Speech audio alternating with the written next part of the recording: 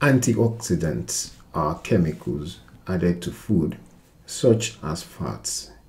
The role of the antioxidants is to slow down the rate at which food is oxidized.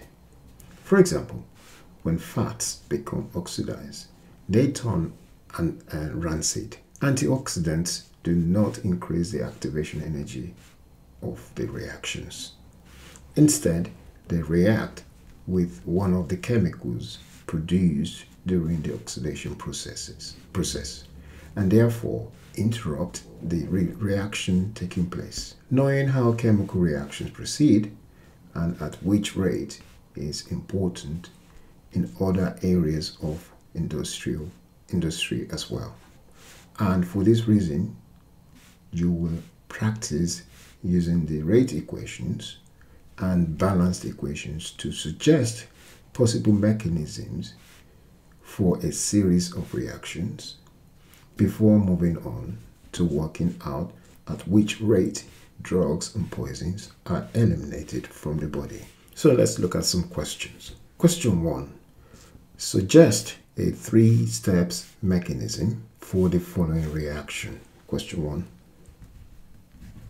And then we need to identify the slow step. Well, the slow step, which is now the first step actually.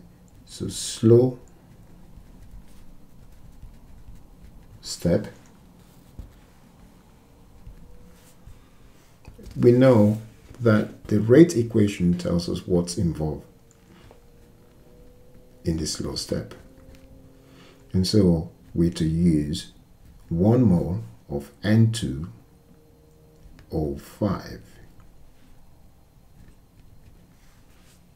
And that will, we know what it's forming because it tells us that it's forming that and NO2 plus oxygen in the end.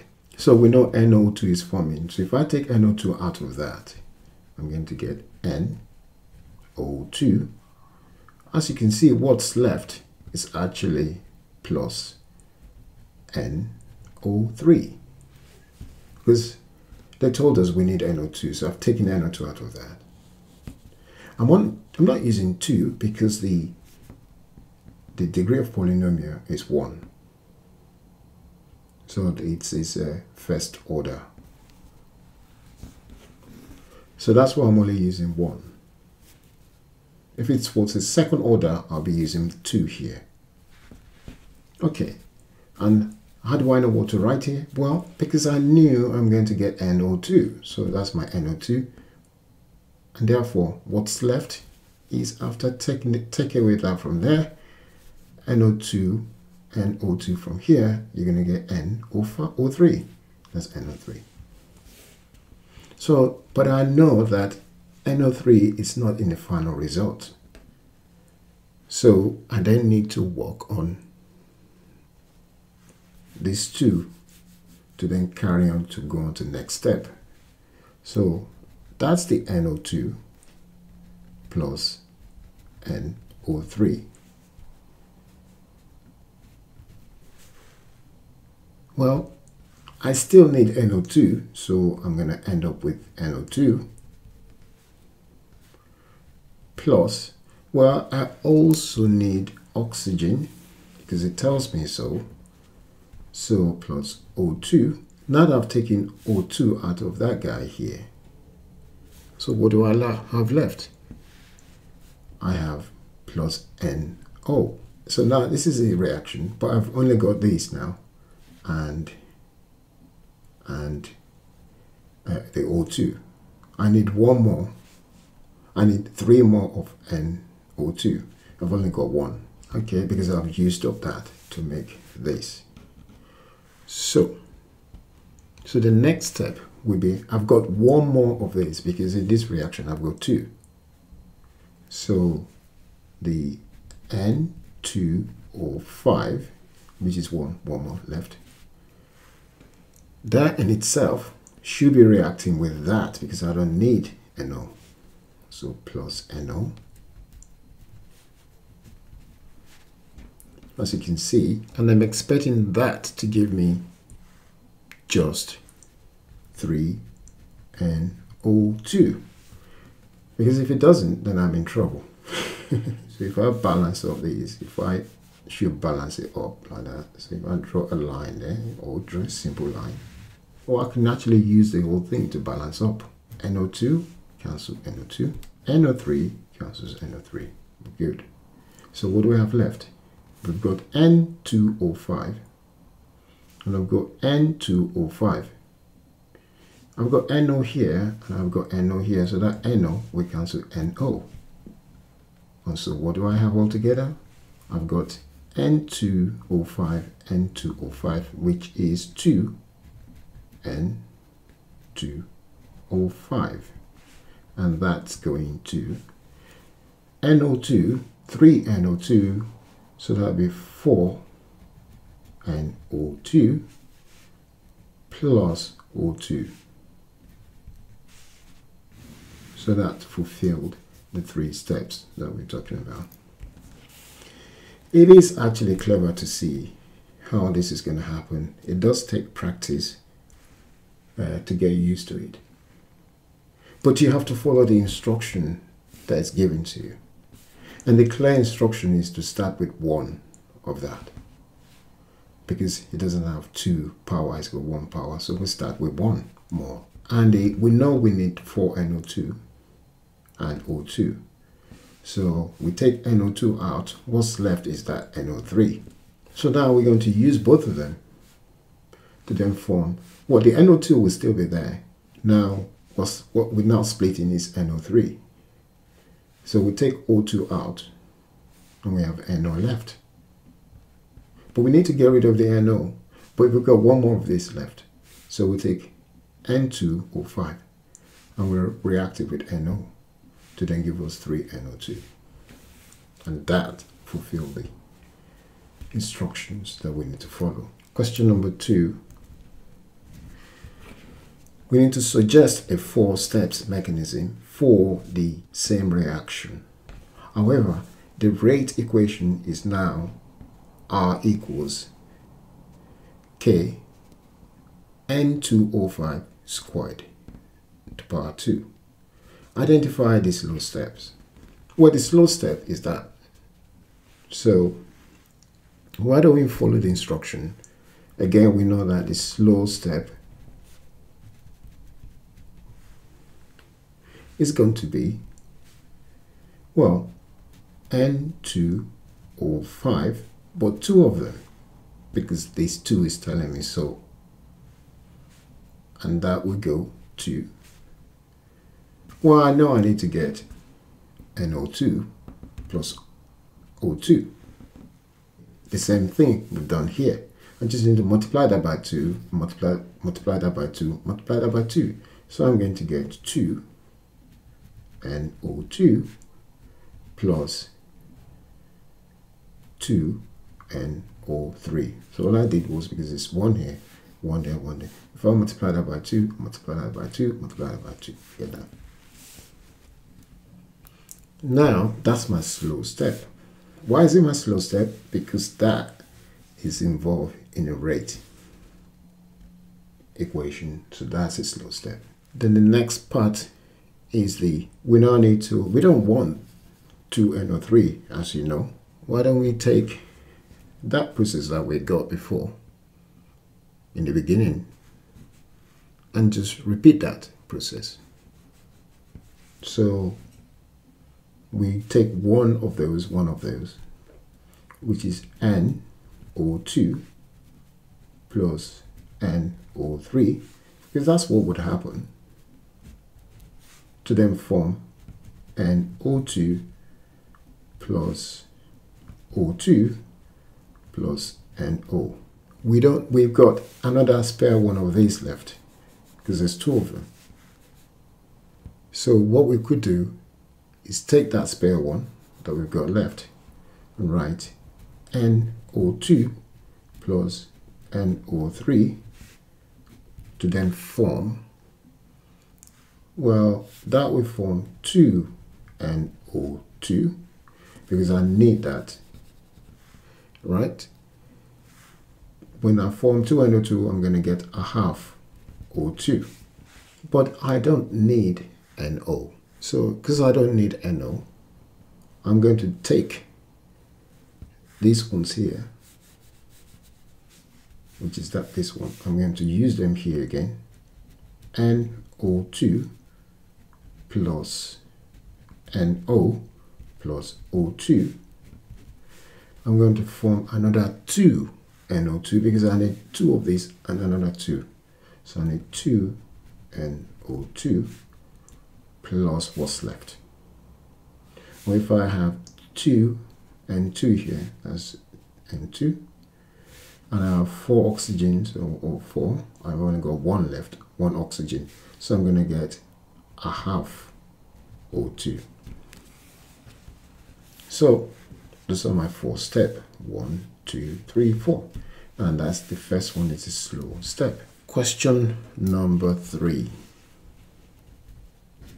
With question number 3, the integrated rate law gives the concentration of a reactant at any time after the reaction has started. A poison is eliminated from the body in the first order reaction. The half-life of the reaction is 3 days.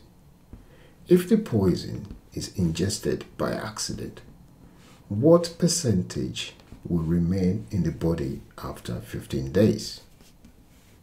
And these are clues here as to what to do. We know that the rate constant K is ln 2 over T to power subscript a half. Ln 2 is basically 0.963. We could find that to see whether that's true. So if I start that, and if I put in ln 2 close bracket, press equal to, you can see it's 0.963, which is what you're given. So that's ln 2. Right. And so what we could do now is to find the value of K. And that could be ln 2 over 3 days. So we're going to find the value in days. And the value of K will be, so we'll take that back here, clear the screen again. Now, fraction key, ln 2, close bracket, arrow key down, 3. So that will be 0.231. So we get 0.231. That's the value of K. Now we know the value of K. We can use the value of K to find. So we've been given more clues here. Okay, so you have to know how to calculate percentages. Remember the total initial concentration, and that means the total amount is that, and that is actually 100%, and that's the initial concentration, initial poison concentration. Yes, that's the initial poison concentration, and that's 100% when it was first ingested. After a time t, the amount of poison will now be reduced by some value. So this is what I call concentration, poison concentration, poison concentration at time t. So that's if it's going to be less than the original value. The ratio of the two, because that's how we find percentage. Percentage is going to be the percentage at time t, the concentration, over the original value, that ratio, and you times it by 100. That will be the percentage. Yeah, that's how we work percentage out. So, but we know what that is. That over that is actually e to the power minus kt, and then we times it by 100. So that's what we need to find. We need to find, we know what k is, we know what t is, and e to the power minus kt times 100, which means we can say, right, e to the power minus, what is k is 0. Well, instead of putting 0.23, I want to make it that I actually write minus ln 2 over 3 to actually get all the exact value. So that's what k is, or you can put that in as k. It's ln 2 over 3 times t, and t is basically 15. And then whatever I get, I need times it by 100. So let's see how we're going to get that value. So I'm going to do that. So I need the e, and to put e in there, you can see there, I need shift key and press the ln. That gives the e, but I need a minus here, and I need to press fraction key like that. So I'll use that minus and I press fraction key, because I'm going to put ln 2 here. So ln 2, close bracket, bring the arrow key down, and I'll put 3 there, so I can get the full value. The full value, or you can just put the values there. You don't have to do it this way. And then I need to move my cursor key here. Right, I need to times that by 15, which is what I've got here, times it by 15. And then I want to bring my cursor key, so I need to move my cursor key again there, and then times that by 100. So the answer is well, 25 over 8, standard to decimal is 3.125%. Or you might say 3.1%. So the answer will be, in this situation, will be 3.1%. So that's what the percentage that will be left. So you have to be careful how you put that in. You could use that value here. This value, you could use that here. Or you can just do it to get the full value, so you can get your accuracy correctly. Because if you knock off some values here, that will reduce the accuracy there. So that's how we find that. And question 4. The half-life of the ingested chemical A is 50 days. After how many days is the percentage of the chemical A down to 5%? Assume that the elimination of this chemical is a first order reaction. So again, I've got chemical A, so I can do the concentration of chemical A like that at a time t. And if I divide it by the original concentration of chemical A, you remember, it's a percentage now.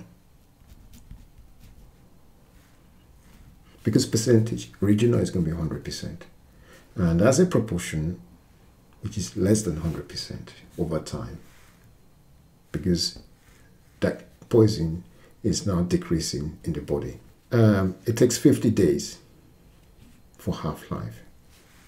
That means 50 days to get to half of its original value. And that proportion, it says here, it says after how many days is the percentage of the chemical down by 5%. So we want that to be 5%, which means it's going to be 0.05, because 5% means 5 over 100, and that is 0.05. That's what 5% means. So now we know that ratio is 0.05, and that 0.05, it's now equal to, you can see, e to power minus kt.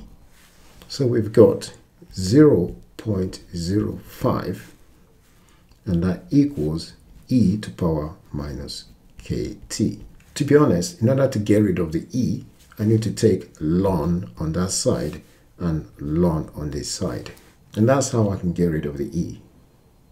I have to take ln on that side, ln on this side.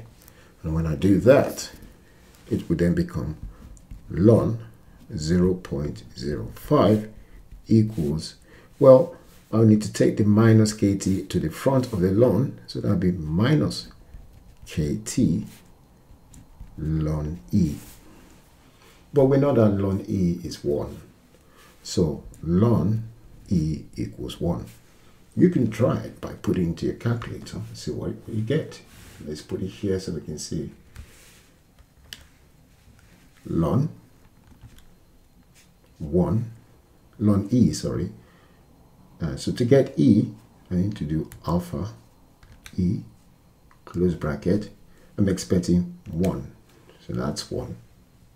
So ln e is 1. This is 1. That'll be 1 times minus kt. Right? So we will get ln 0.05 equals minus kt times 1. So what do I need to do now? Well, we're trying to find time, right? The question says how many days. That means we're trying to find t, time. But we know what k is. K is basically 50 days for half-life, which means we can find k. So to find k is basically ln 2 over t half-life, which is ln 2 over 50. Ln, well, fraction key will be better, isn't it? Fraction key ln 2, close bracket, arrow key down, 50. All right, so k is equal to 0.0139. So round it up 6 to 9. Now I know the value of k, I can put it here and I can find the value of t. So if I rearrange that, I need to divide both sides by minus k in order to get the t. So if I divide that by minus k, we would get minus ln 0.05 divided by k, and that equals t. Or just multiply both sides by minus, that will get rid of that minus, and you get minus here.